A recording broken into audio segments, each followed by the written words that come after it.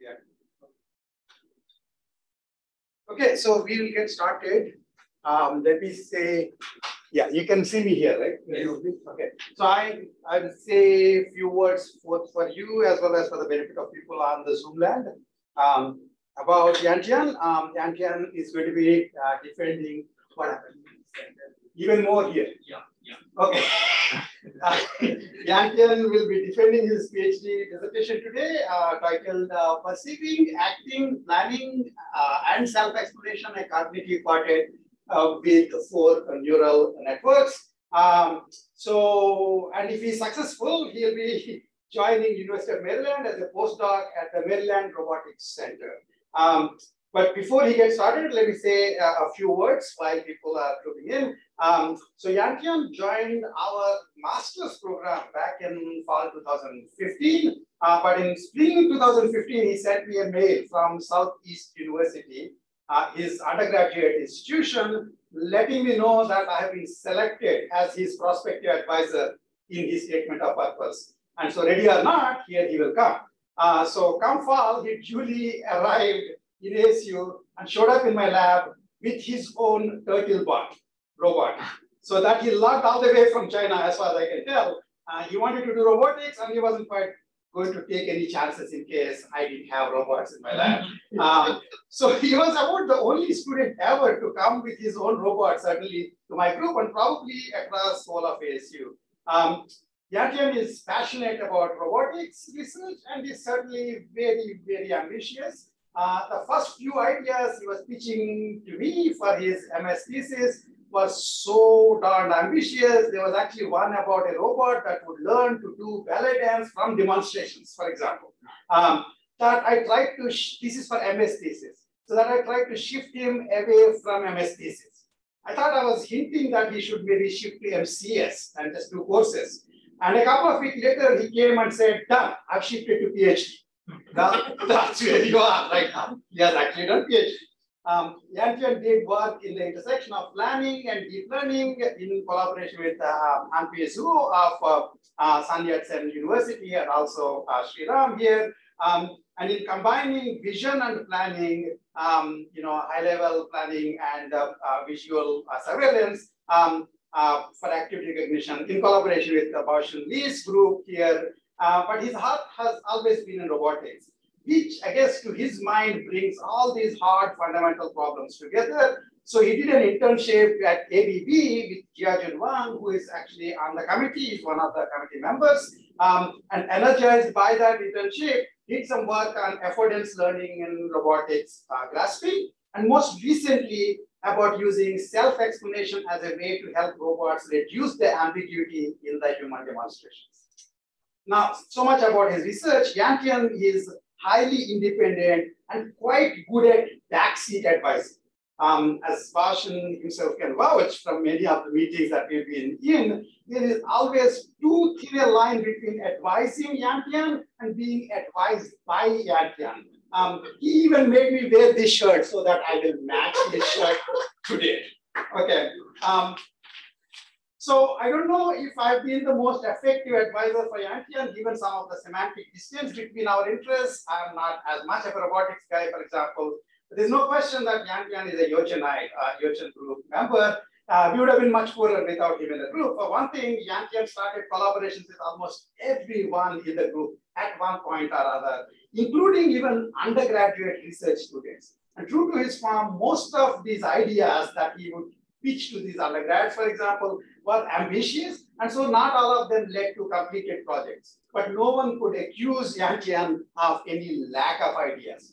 He's unstintingly kind and keenly interested in the well-being of the people around him in the lab. And I've never seen him lose temper. We have always been asking too many questions of him in terms of where is he going, research, etc. I never seen him lose temper, although Sharat, his roommate, says that he managed to make him lose it once. Yantian is insanely hardworking. Between him and his roommate Sharat, who will be defending later this month, they were almost always pitched in the lab. One year, their apartment's air conditioning broke down in the middle of summer, and the apartment people took their own sweet time slowly getting it fixed. Like I think in a couple of weeks or maybe even a month. But somehow it didn't seem to quite affect them the way it would have affected the normal people because they were anyway in the lab. So they didn't care whether there was an AC in the department, in the lab, in their room or not. Yantian is also a very accomplished piano player that we found out. We all recall fondly the time in Ichkai 2018 when in Stockholm, during a reception, he commanded a piano at the conference reception and started playing for us. He also has a taste for fancy bikes that can't be left downstairs. So oftentimes they'll be brought to the lab and people yell at us saying, why are the bikes here? His current one is an electric bike of the kind that only probably he has in all of Tempe, so much so that the other day when my parents and I were going for like a side thing, I see this bike going across the road. And I say, that must be Yantian. And sure enough, it was Yantian. So it makes him very easy to spot on roads. Yantian reads technical papers voraciously, almost as if they're pulp fiction, and is well versed in many areas of deep learning and deep reinforcement learning as they have been applied to robotics. He has the kind of talents that the industry is dying to pay big bucks for. But Yantian doesn't want to make money. He has set much higher. He has set his sights much higher. So he's going for a postdoc. When we all trooped into the Phoenix Convention Center some years back to listen to Jeff Hinton and Jan LeCun gave their talks on their Turing Award, my wife Shwetali overheard Yantian telling the rest of the bozos in the group saying that they should all work hard on bigger projects so that Rav Tooth can get one of them Turings. Okay, you may be laughing, but since Yantian is on the project, I'm certainly keeping my folks alive. So thank you, Yantian, for your time in the group, and I hope you will do a great job in defending your dissertation. Thank you. Thank you all for the kind introduction. And I would also like to take this opportunity to thank all of my committee members. I would like to thank Dr. Rao for his strongly supporting me over the years, for giving me the freedom of exploring interesting directions in combining robotics and artificial intelligence based on the neural networks. And I would also like to thank Dr. Baoxinli for supervising me on the project that involves the integration between vision and planning. And I have learned a lot from Professor Li and also his students. I would like to thank Professor Srivastava for having lots of careful discussions with me and lots of issues which make me a better researcher. And finally, I would like to thank Dr. Jianjun Wang for mentoring me at APB for 5.5 months. And after the internship, I found I'm much better at finishing robotics projects. Okay, now let me start my presentation. Pursuing active planning and self-explanation, according with 4 neural networks.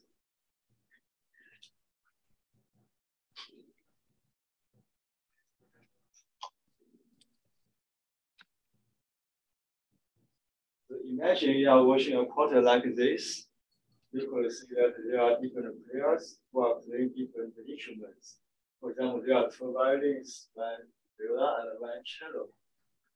And all of the songs will be integrated together so that they can contribute to even more beautiful song. And each player could be either influenced or be influenced by other players. So similarly, in my thesis,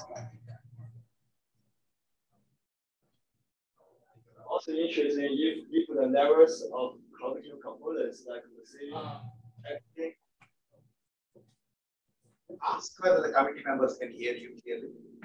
Yeah, can my committee members hear me clearly? On the Zoom? Yes, that's good. Thanks, Yantian.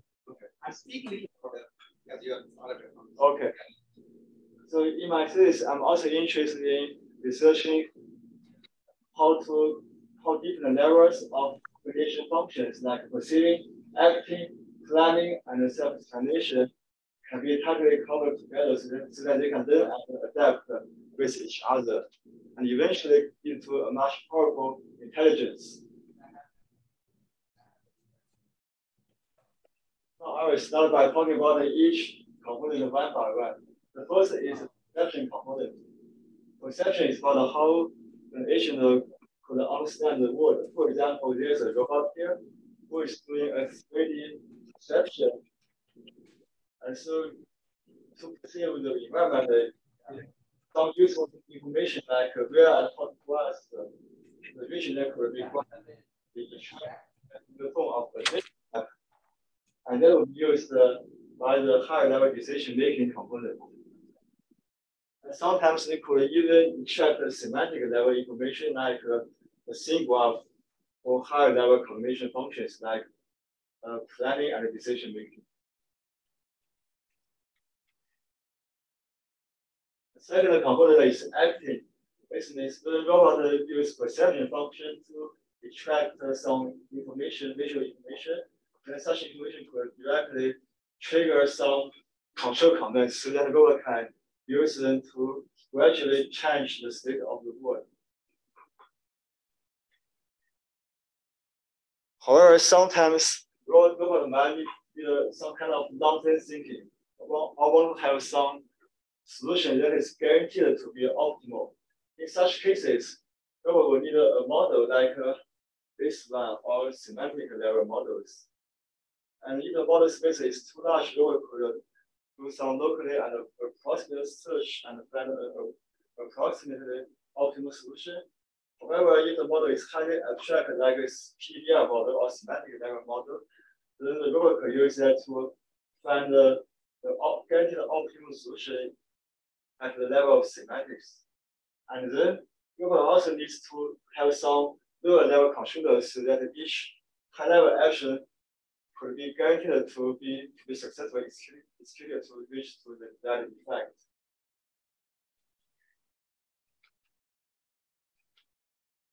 The last component that I will talk today is a self-explaining component. Self-explaining is about how agents could introspect or be reflective of themselves.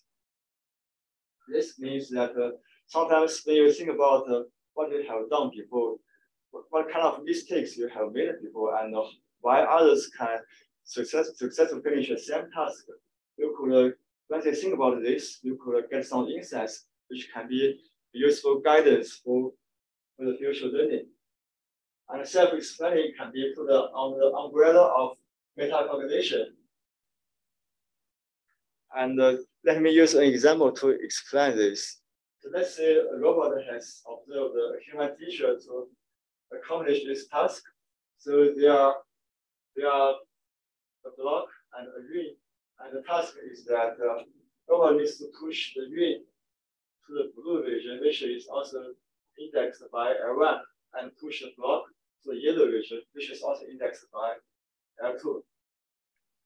And one important thing to note that is that the blue color and the yellow color can be changed.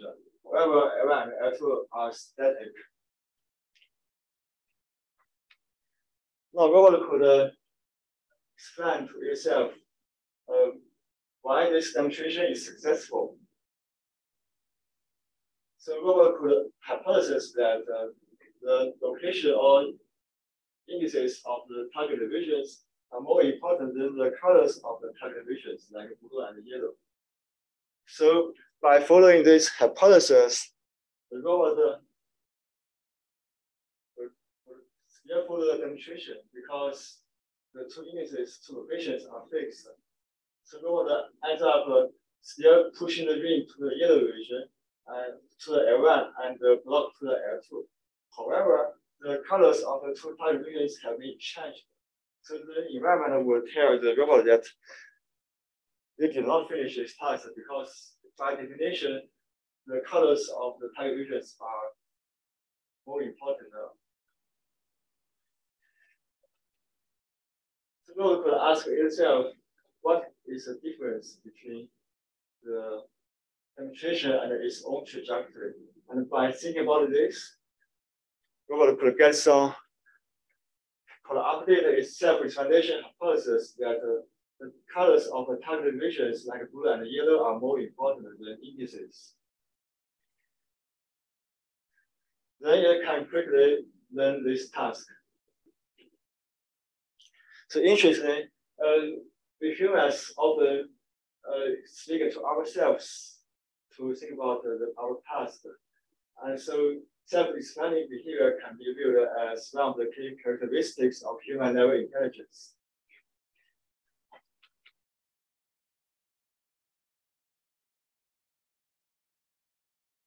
And by doing self-explanation, we hope that the future learning of lower level cognition functions can be guided and improved.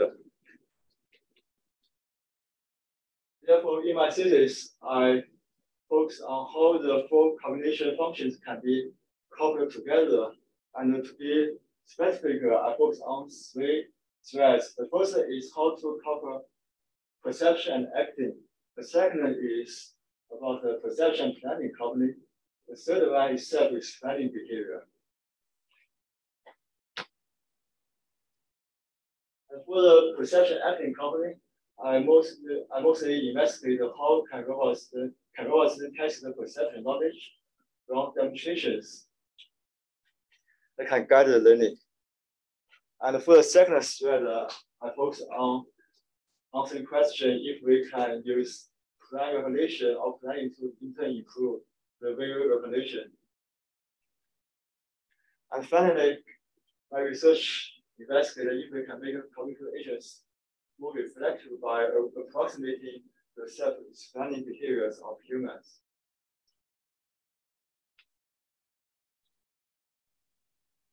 And eventually, we hope that by coupling those cognitive functions, we can accomplish better intelligence so that robots can accomplish more tasks and learn faster and more efficiently. And here's a summary of my research. I focus on three levels of cognition functions, from subconscious level to conscious level and to metacognition level. And there are many works like behavior cloning that directly there's a many from perception to acting. Those books can be categorized at the subconscious level. However, in my work, because I'm coupling perception and acting under some context of task, so in this case, the perception would be in the middle between subconscious and the conscious. And then we go to the conscious level. In this level, at this level, sometimes we might need to have a more strict form of background knowledge or even a model. So my research here first focus on if we can learn a shared domain model from data. And because the model is learned, you can either adapt to the learning of other cognition functions. And with the model, my other works focus on if we can use the model to do plan recognition of planning, and if that plan recognition can also be used to improve the perception of the present scenario. And the top level is metacognition. And my work focuses on if we can use metacognition to improve perception and control.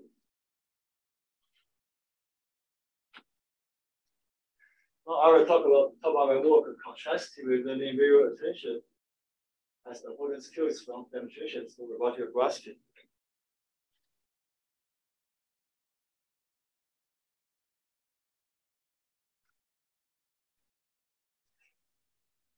I will start by talking about the concept of avoidance. Avoidance is about the correlations among object, action, and effect. Let's say we have three different cups in different shapes. So if we want to pick them up, we need to use different ways to grasp them and lift them up so that we can achieve the desired effect.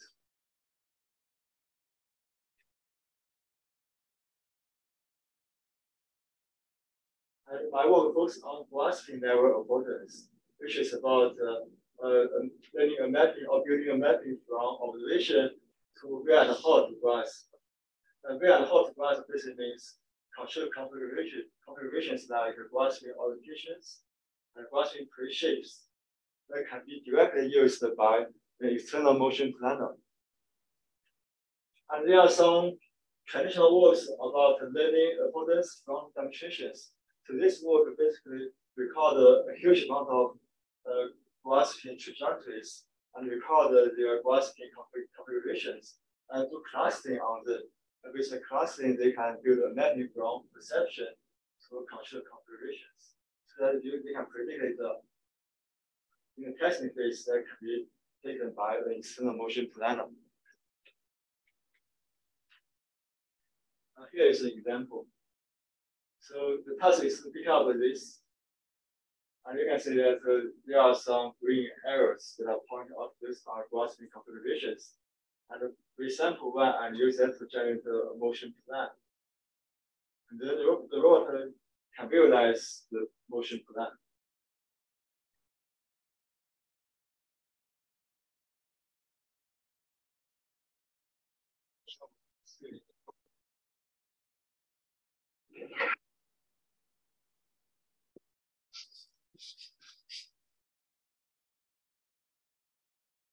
However, these traditional works of learning affordance from demonstrations, they sort of decoupling the policy construction part and the affordance learning part. So instead, in our work, we want to consider if we can integrate the learning of affordance and the learning of policy together based on deep learning network. So there are some benefits, like by integrating together, the learning of the two separate modules can adapt with each other. And our optimal objective is that robots should imitate not only at the level of trajectories, but also humans' affordance test knowledge.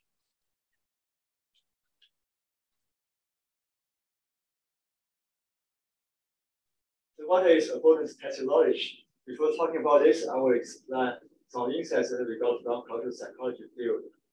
So there is a close association between affordance and attention. Basically, for example, when you focus on the handle part, you are more likely to pick it up from the handle. And more interestingly, if you shift your attention from handle to the body like this way, you will also shift your way of interacting with smart by grasping the body to pick it up.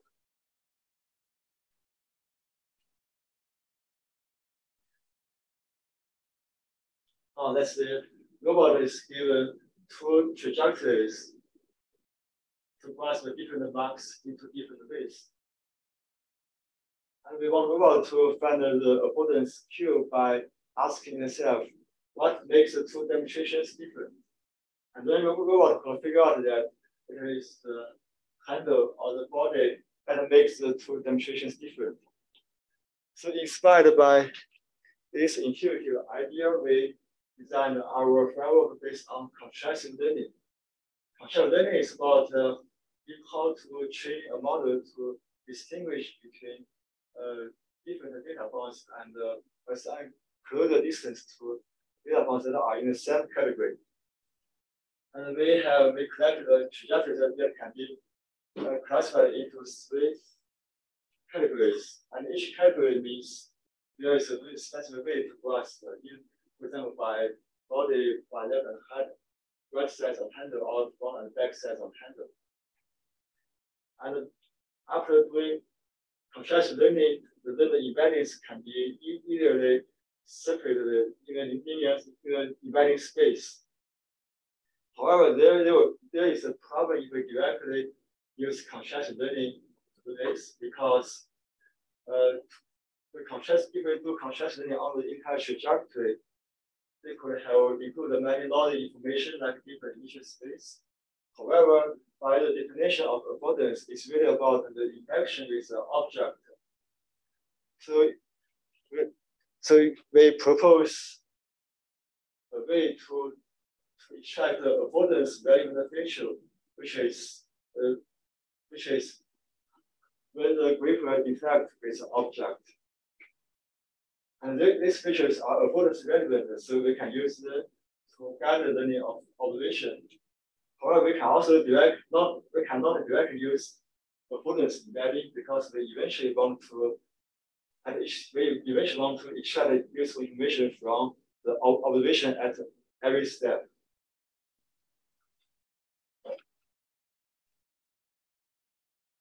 So as what I said, we have extract the abundance embedding, and at each step, we input the gas image as observation, and then we predict the abundance Q that will be included into the observation embedding. And they propose the corporation loss to use the abundance embedding to constrain or guide the learning of observation embedding. And finally, we also want to minimize the distance between the predicted action and the action in a demonstration. And by optimizing these two loss functions together, we can simultaneously learn avoidance skills and grasping policy. And here are the demo videos based on core model. So this demo video is more interesting. So in the beginning, Nova focus on both of the handle and the body, and then it shifts its attention to handle and also grasp by handle. So this is similar to the conclusion observed by the cognitive psychology.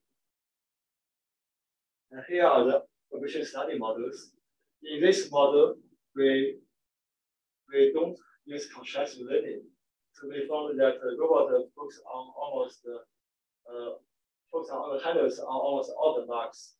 And because of this, the attention avoidance skill is not useful. So we're going to decide not to follow this avoidance skill and grasp by body. And this demo video, in this observation study, we replaced our proposed cover trivial loss with normal trivial loss.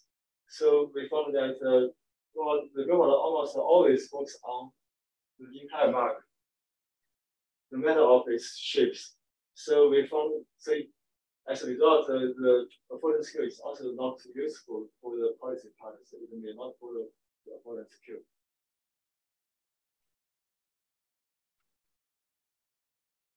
And we also evaluate our model with respect to the evolution studies and the baseline of deep learning-based behavior cloning model by testing the grasping success rates, and our model achieves the best performance.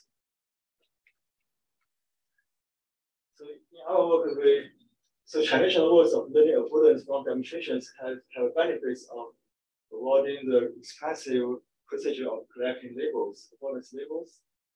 However, we went one step forward. We consider if it would be good to replace the unadaptable motion planner with a learnable policy neural network. So we combine two directions together, avoidance skill learning from demonstrations and deep learning-based policy learning. And for future works, it will be interesting to consider if we can learn multiple levels of interactions to drive rich avoidance skills. And it will be also be interesting to apply our corporation loss to other robot learning problems. However, avoidance skill learning makes the perception more conscious, but it's still model free and does not support any long-term thinking, which might the planning to be involved. And I will talk about this based on in a second part, learning shadow domain models for planning.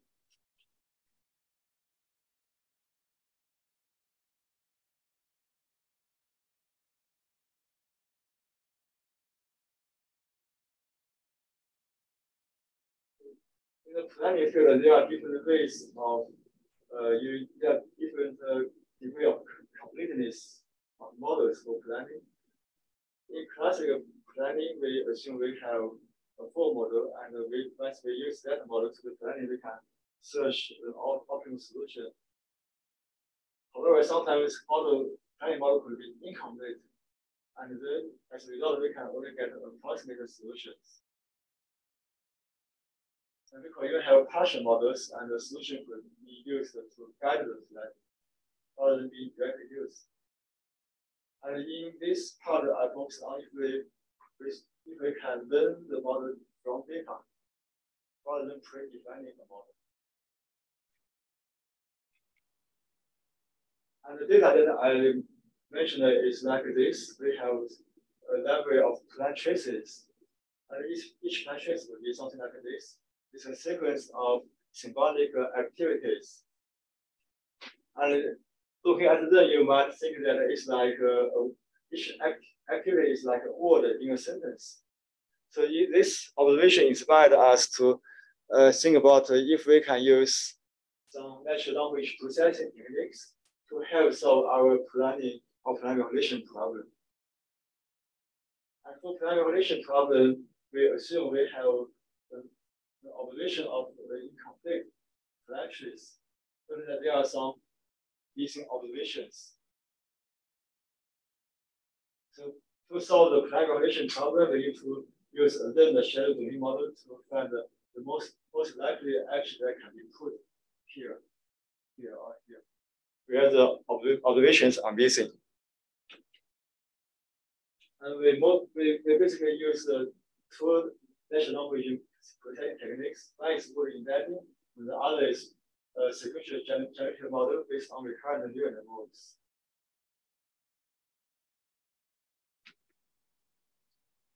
However, there is a problem for the technical framework that I just described. They assume that the plan library only contains deterministic plan traces. So the observation for plan relation is also deterministic. However, in the real world settings, we usually use a camera to observe human activities, and the real relation could suffer from perception errors. And if we still assume the observed activity to be deterministic, this could bring some troubles for the high-level plan recognition model, which I will explain from this figure. So let's see, at this step, there's a recognize activity with the highest probability of 0.4. And this probability basically means that the visual model is believes that this action naturally is a ground truth. However, if this is wrong according to the ground truth, then from the perspective of high-level plan recognition model, there's no way to take correct actions like the other two because of the deterministic plan trees. So the question is, can we directly learn action embeddings on such a sequence of distributions which represents uncertain observations of the world?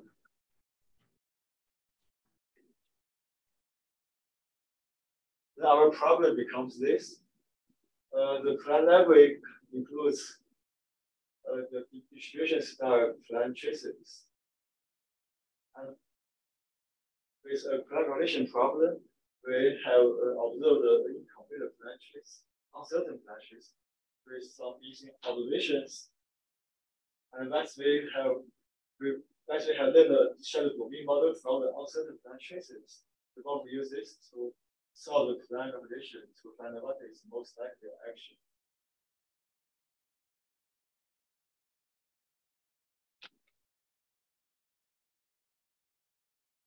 So in our work, we consider three models. The distribution vector is our proposed model that can directly learn distributions, then action embeddings from distribution sequences. Well, we also have a naive model which works as if the deterministic way of doing plan recognition by taking the most likely activity at each step. And we also approximate this deterministic way by resampling many paths from the distribution sequence. So we found that we evaluated with respect to different degrees of perception error rates. We found that when we have very high perception error rates, our distribution directed model performs the best in most of the time. However, when we have lower perception error rates, all the models perform comparably. On the other hand, we also evaluated the training time. And our distribution directed model requires almost as less of training time as the naive model. However, we found that the resampling-based model has a linearly growing training time. So we can draw the conclusion is that overall distribution vector is the best option. Yeah, the takeaways.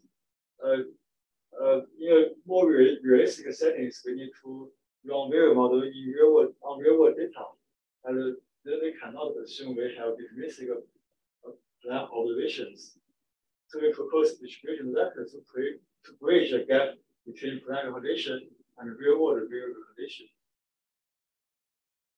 Now the question is, since we have long-term thinking ability based on the shadow domain model, can we use this long-term thinking to actually plan recognition to improve the perception?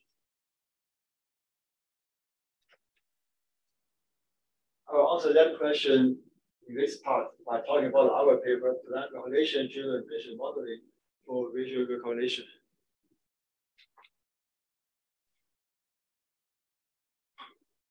And because we are using plan recognition to improve perception, so this will be here. So by looking at this image, where would you focus on?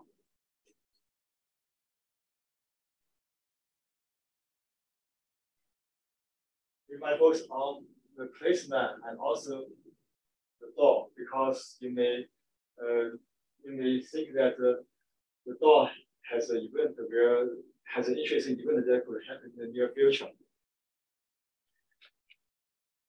So your method procedure would be like this. You focus on the moving placement, which are silent objects that you have observed. And then you try to recognize their plans. And based on plan recognition, which is your long-term thinking, you would also pay attention to regions where interesting events could happen.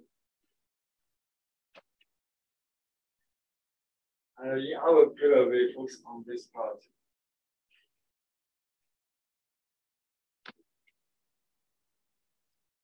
And this is not a trivial problem because past plans are typically symbolic actions, a sequence of symbolic actions.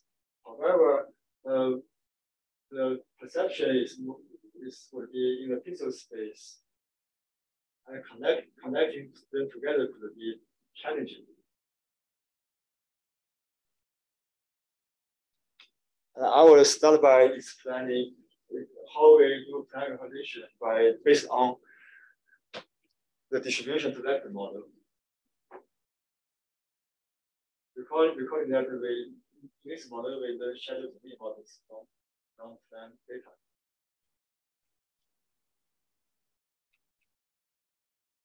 And similar to the distribution vector, we also assume we can extract such uncertain observation of activities from two consecutive video frames.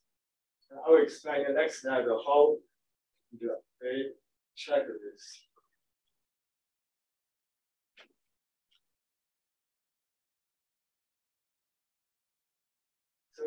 So our approach is based on checking some motion level features from images.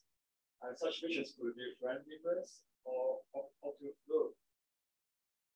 And we track such features from two frames, and then we do clustering. So we can get a library of different library of clusters, and each cluster has depth to a feature.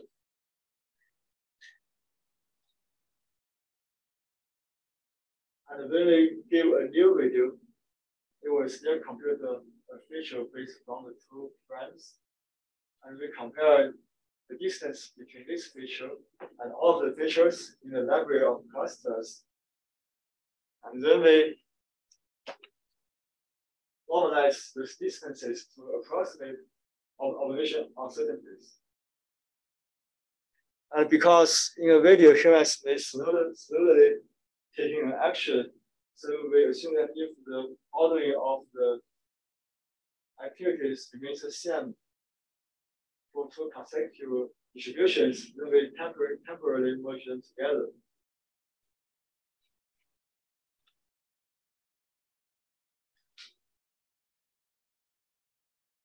Now I will talk about how can we go from plan evaluation to plan evaluation-driven attention. Assuming that we have pre-trained a shadow domain model, and a model that can track those observed activities from video frames. So we have such observation in some videos. And then we will use the pre-trained plan evaluation model to predict the future activities. And because we want to focus on prediction where the future, where an interesting event could happen in the future, so we use the future activities to compute this from the recent observation to predict the probability map. And in the probability map, each point has a probability to show that how possible there is an interesting event to happen in the future. And for all of the future steps, we predict split probability maps, and we summarize them together to get a plan evaluation-driven attention map, which shows overall where interesting events could happen in the future.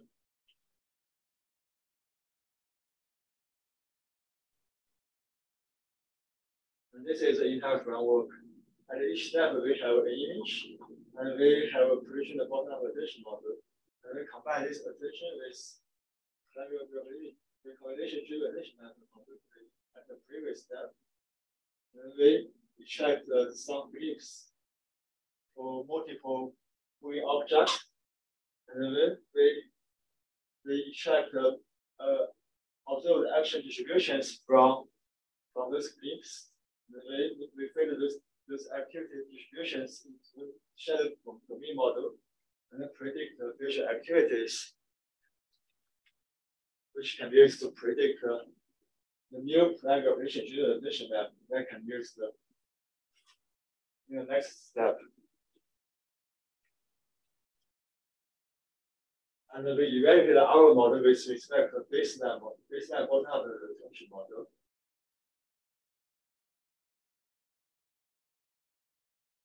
And we also evaluated the predict the plan evaluation-driven attention map. And so these three images are tracked from a bottom-up attention model. So these three images are plan evaluation-driven attention maps, which could show where interesting events could happen in the future.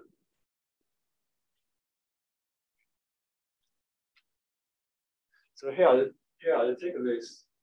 So traditionally, when we have a perception and planning pipeline, it is intuitive to know that we could improve perception to improve planning or plan evaluation.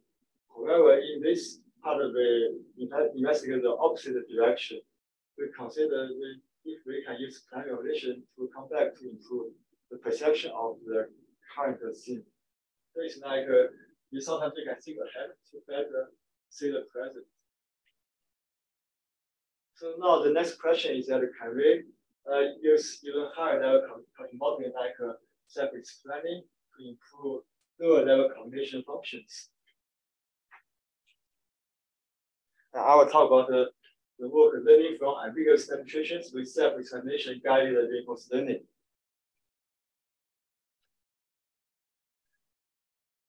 And we want to use self-explanation to improve control and perception. The learning of control and perception. So sometimes we want the agent to be able to introspect their own learning. And this basically means that the agent can gain some insights from observing their own experiences and also teachers' successful experiences. And to get the insight, the agent could ask the question, what makes my experience to be successful or unsuccessful?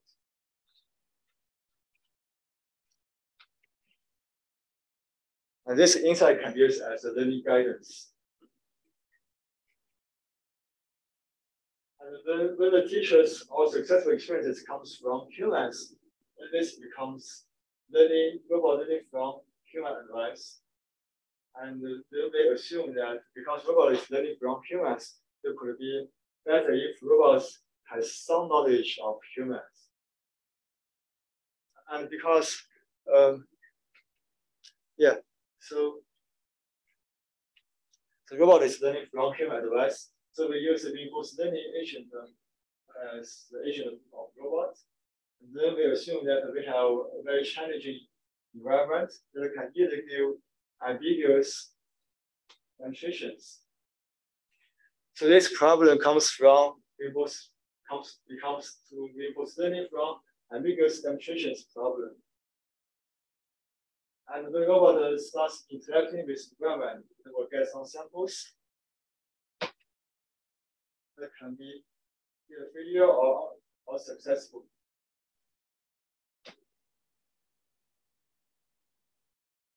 The robot will do self-examination with human-related background knowledge. And the self-explanation process can be used to guide the learning, reinforced learning part. So now there are two questions. One is, what is the human-related background knowledge? The second question is, how can we use self-explanation to guide the reinforced learning agent? I will answer in this slide. So because the human has some explicit tasks in his or her mind, humans may understand the world with some concepts or relations among the objects in the world, like green and blue. So we give robots those predicates as the background knowledge, human-related background knowledge, and look at those background knowledge are part of domain knowledge, so they can potentially support the class of tasks. So self-explanation would be like highlighting which relations are more important to lead to successful decisions. For example, here robot assume that green and blue is more important, so it drives the robot to gradually push the green to the blue region. And the robot becomes much certain when it really pushes the green to the blue region. And to use a self-explanation, we propose two ways. One is to product the self-explanation values with predict rounding values, or this one and this one. We get a singular value and use that as a reward shaping signal. The other way is that we use the self-explanation values to augment the observation space. Here are the experiments. There is a simpler domain that we don't have predicts of L1 and L2, and the two colors are fixed. And there is a more challenging domain, so that we have L1 and L2, and the two targeted colors can be changed. So here is a simple case. So you can say that robot is going to explain that this is important and push out the target region, and then the self-express and this will be important. Green and blue is important and push the blue region. And in this more challenging case, we will assume that green and blue is important and follow this explanation process. And then because there's only one phrase for it, so it doesn't matter either whether the L1 is important or the yellow is important. So we could explain that this L1 is important.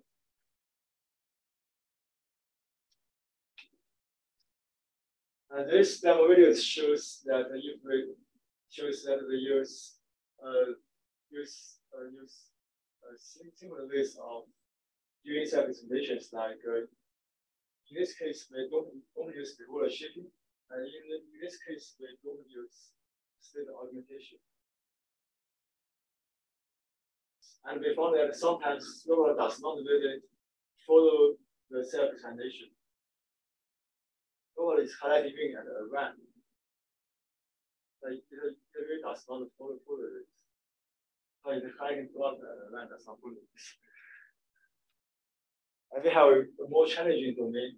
In this challenging domain, we have large number predicates.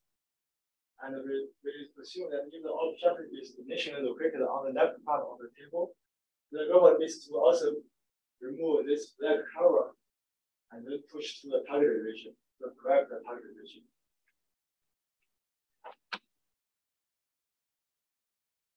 So you can see that the robot explains that the Q push to blue is important and push to blue.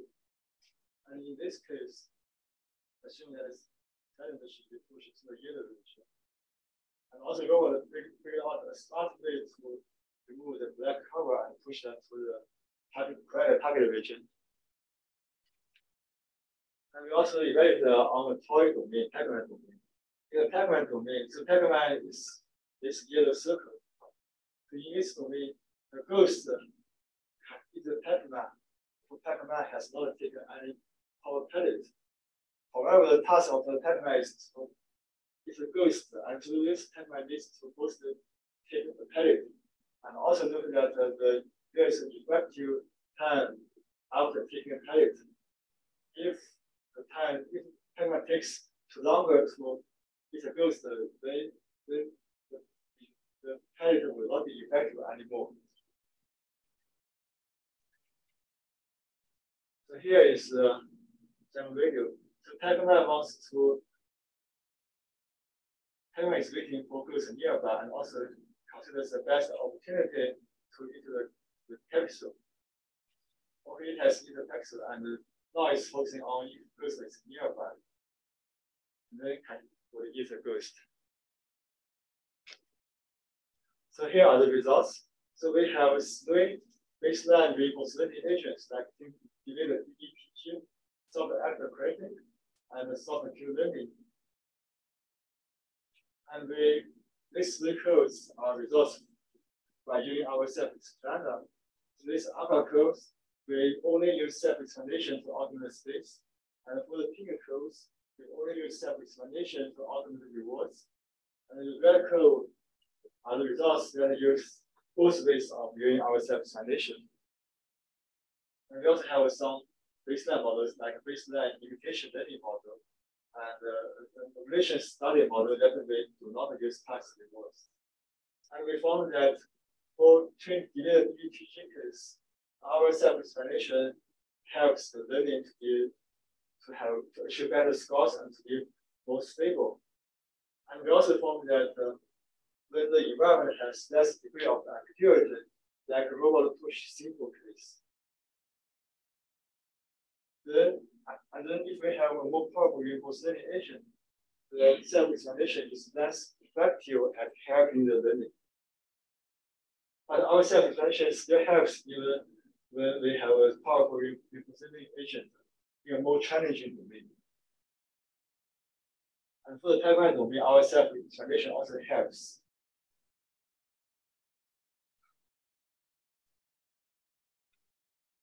So here are the takeaways. In this part, we open the direction of learning to self-explain, which is like humans being introspective of themselves to guide the learning of lower-level cognition functions. And we also found that when the environment or domain is too simple, which are those that could have less degree of ambiguities, using self-explanation is also less helpful. So for future directions, it will be interesting to explore how to use our self-explaining mechanism to have address other robot learning problems. And another interesting direction is that if there are better ways to improve our self-explanation mechanism. So far, I have presented 2 works of cultural learning agents that can take human advice to improve their own learning. Basically, in the first book, I talk about the conscious learning work that can then take human advice directly from the raw data. However, in this case, in the second part, we are creating a work that the human takes human advice through the lens of predicates like which are human-related background knowledge. So one question could be, what is the best ways to take human advice? We would advocate this way in most of the time. And I will give an answer by talking our recently published blue sky paper.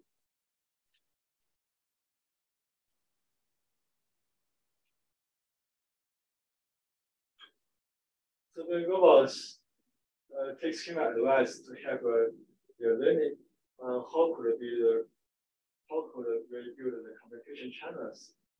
So there could be three possibilities. First, we can ask humans to figure out the robot's own internal directions. Second, we can design a framework so that the robot and the humans share the raw data like images or image like demonstrations. And third, we can have robots and humans share human understandable concepts like predicates.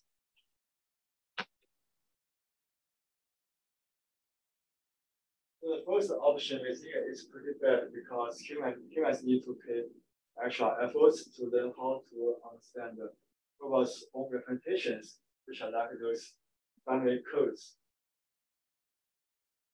And for the second option, it is fine, but when we have explicit tasks, especially those that require long-term planning, then you don't want the humans to try remember a long trajectory of videos. So we think that there will be scaling up issues for challenging tasks for explicit knowledge. And we think the third option is the best one because even for humans ourselves, we have developed symbolic representations for human-to-human communications.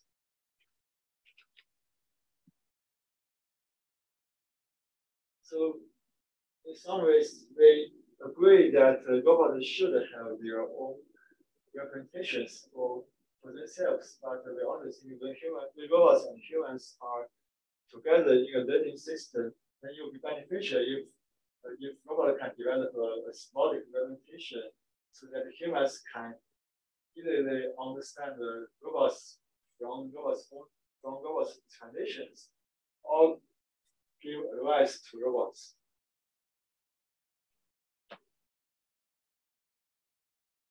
So we have a symbolic interface.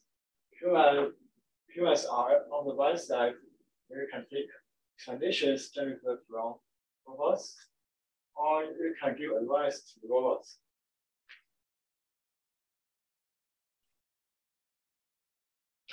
And there could have some challenges with this. We would have a challenge of assembling the symbolic interface. We could also have a challenge of approximating the explanations. And also we could have challenges of effectively taking human advice from the symbolic interface. So in this part, I will focus on this challenge by drawing some connections to the self-explanation work. So in this work, humans give demonstrations at the test knowledge level. However, because human has some underlying symbolic goals in humans' mind, we think that it's very important that if robots can have humans' understandable languages to understand the human's advice. It's like a way to understand someone who is judging to you. You should also know the possible meanings that the other human could have.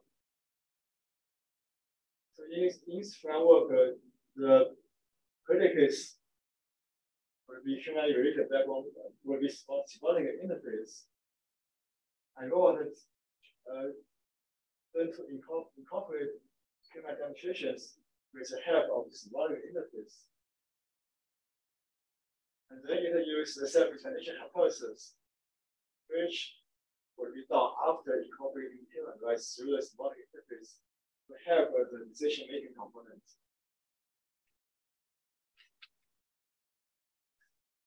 I will talk about conclusions and future directions. So my dissertation investigated more ways to integrate the learning of different levels of cognition functions together. And there are three research threads. In the first thread, I investigated the perception acting component, and the work is the importance of real imitation learning. And in the perception planning component thread, I talk about I presented if we can then share the models from that data. And based on this, I try to answer questions that if we can use planning validation to improve the perception.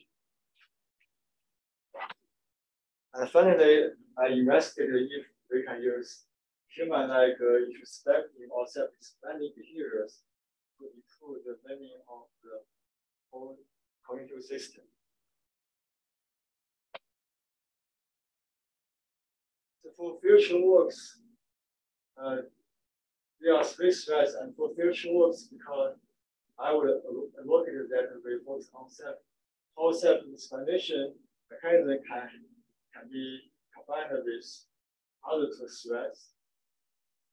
Because self-explanation mechanism is closer to human level intelligence. There could be some challenges. So, for example, we would have a challenge of defining the form of teacher's advice and formulating how can cultural agents to take the advice.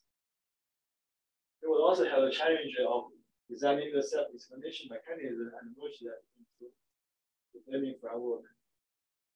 And because the cultural learning involves many different levels of cognition functions, from perception to planning to some other components, it will also be a challenge in how can we use self-explanation to improve it based on behavior. Now I will talk about the combination between self-explanation learning and the perception planning component.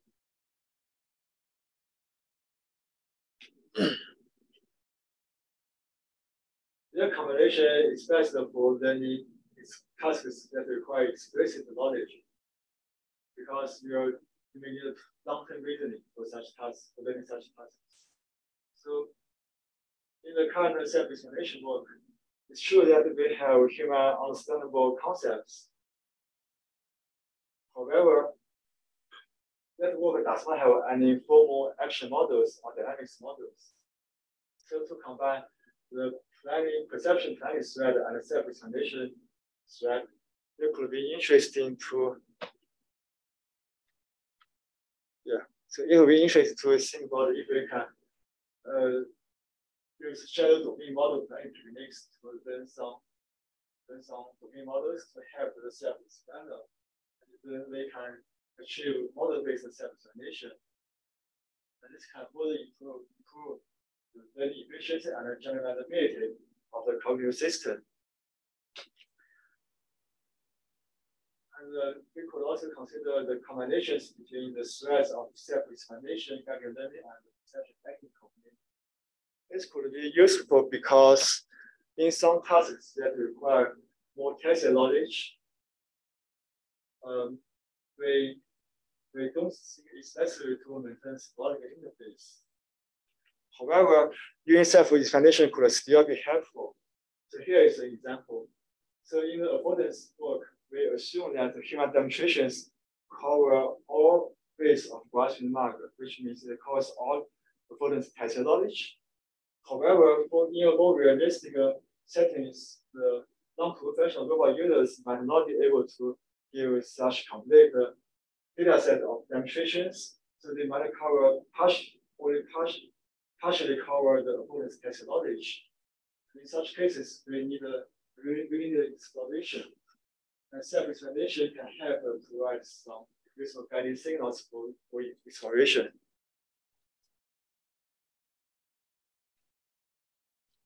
One more thing, I will not really talk about the connection between planning and acting.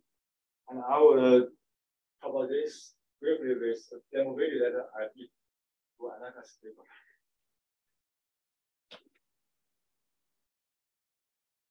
So we rate on a delivery domain. So robot needs to deliver two stuff. One is like a phone, and the other is a cup of coffee. So in humans model, human does not think that the robot should carry them together because it's kind of unsafe from human's perspective. However, so this is an experimental plan. Carry them one by one.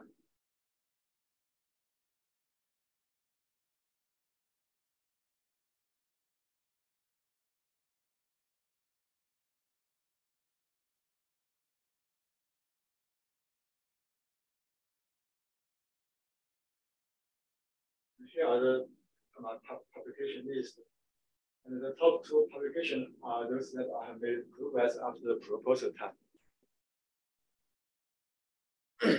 And here are the awards, and I'm recently awarded the Maryland Robotics Center postdoctoral fellowship. And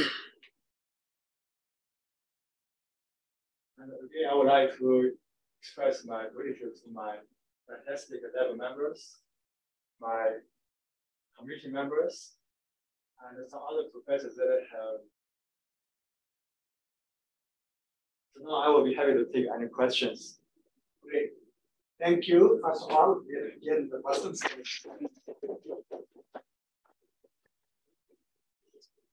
Okay.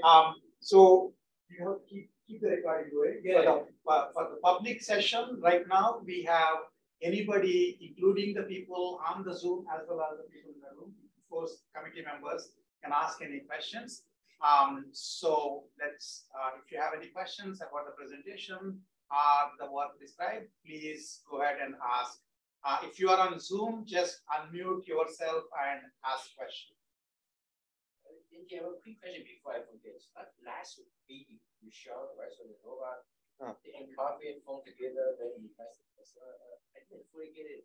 So like you want to let the robot and so yeah, so the objective of this video is to show that sometimes robots need to generate a plan that's closer to humans' mental model to better work with humans.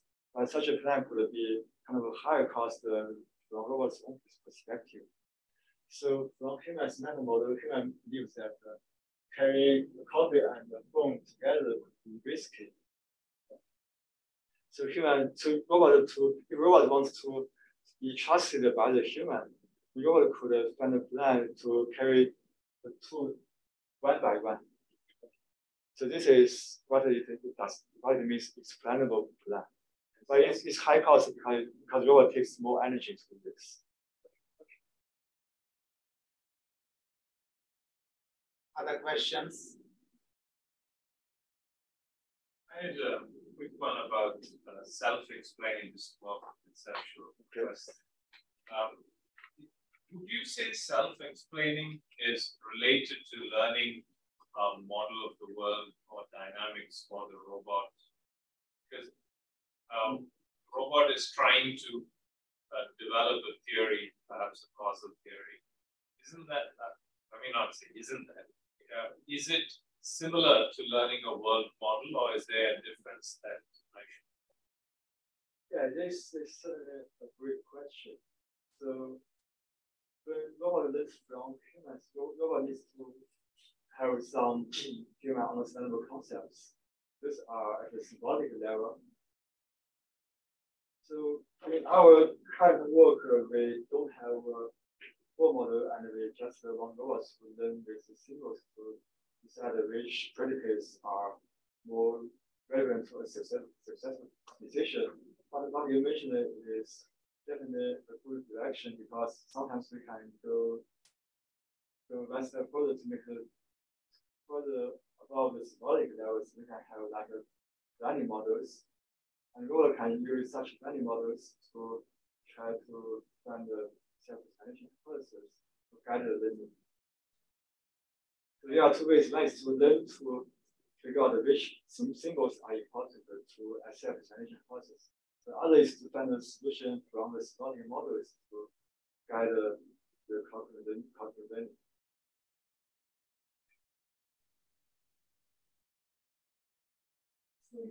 about learning affordances from family, right? Yeah.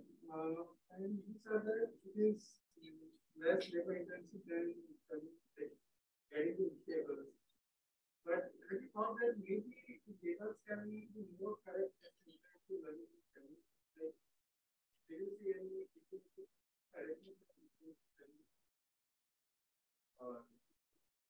So is your question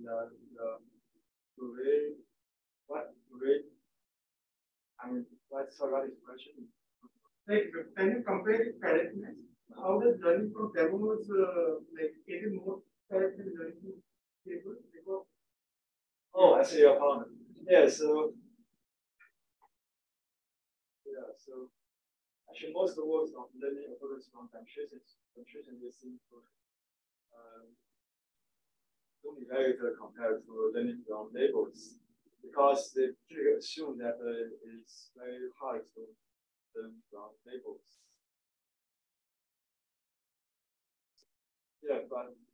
But that's definitely interesting to be a future work, like a survey paper, for example. How can we reliably label the affordance on object and compare it with learning affordance from demonstrations?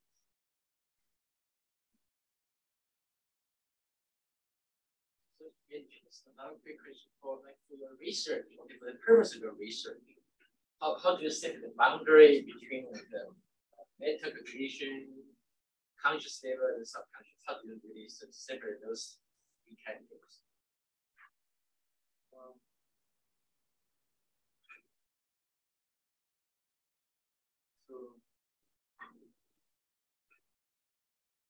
Firstly,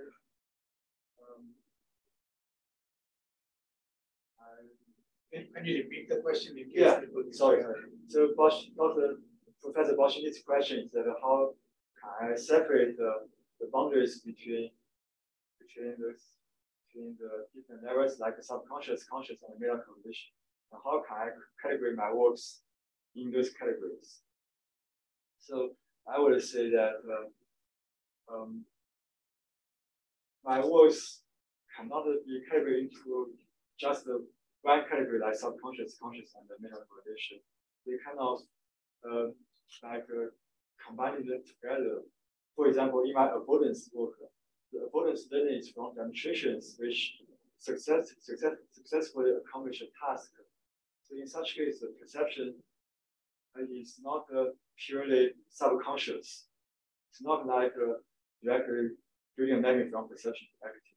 So it's something in the middle between conscious and subconscious.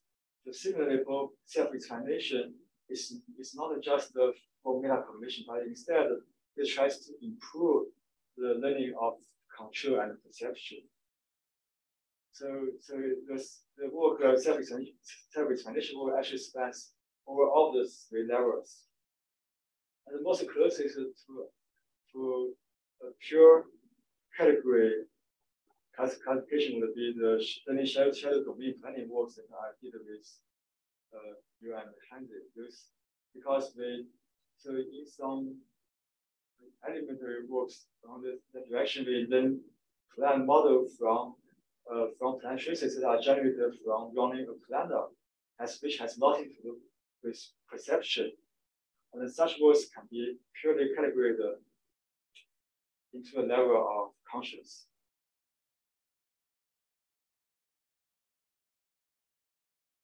Any other questions on the room here or in the Zoom? Going once for the Zoom people also, going twice. So what happens is after this, everybody other than the committee members and Yantian will be excused. So you should get out of the Zoom or leave the room, and then there would be a closed session with the committee.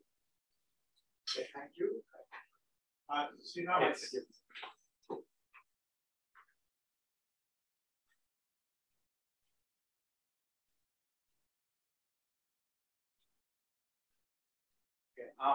At this point, actually, Karthik, before you leave, maybe can you help him put the committee members on the screen here.